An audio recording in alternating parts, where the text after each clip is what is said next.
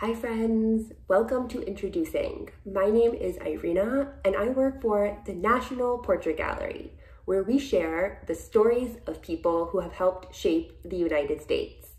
Each week for Introducing, we shine a light on some of this country's history makers and their portraits.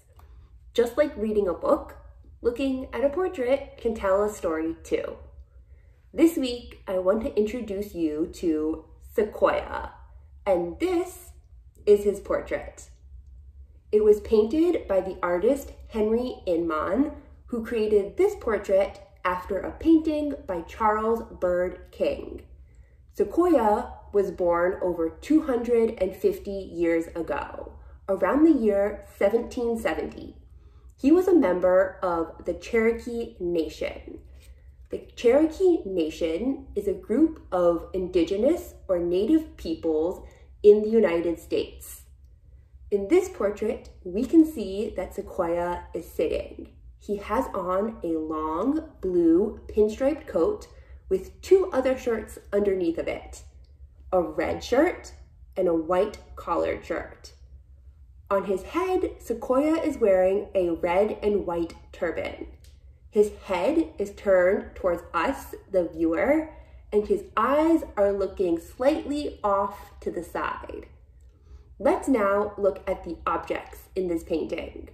What objects can you spot? I can see that Sequoyah has a pipe in his mouth and he has a medal around his neck. I can also see in this portrait an inkwell and a feather pen that sit on the table next to him. Can you spot them? The inkwell and feather pen are used for writing. Can you spot the object in this portrait that has some writing on it? That's right, right here. Some of the writing on this object might look familiar to us.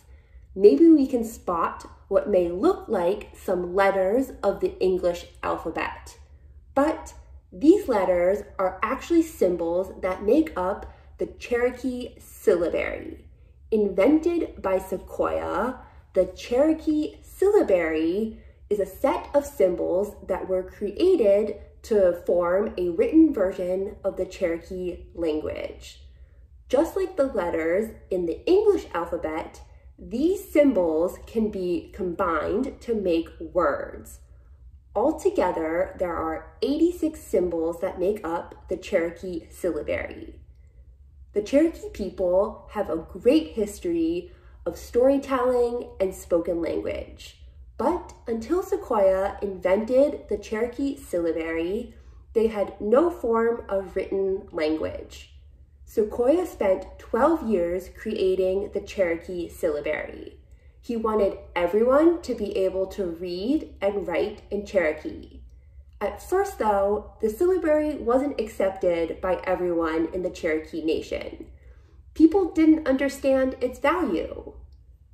But Sequoyah's work with students, including his 6-year-old daughter, actually helped to convince people that the Cherokee syllabary would be useful. In this portrait, we can see Sequoyah holding up the Cherokee syllabary with one hand, and with the other hand, he points to the symbols. Can you pose like Sequoyah? His pose might suggest to us that he is showing us or presenting to us his syllabary, or perhaps maybe Sequoyah is even trying to teach us how to use it. Sequoyah's syllabary made it possible for many important stories, rules, and traditions to be written down, including Cherokee laws, books, and a newspaper called the Cherokee Phoenix. And for his work in creating the Cherokee syllabary, Sequoyah was awarded a medal from the Cherokee National Council. So with that, friends, I want to thank you for listening to Introducing this week, and we hope to see you right back here next week for another one.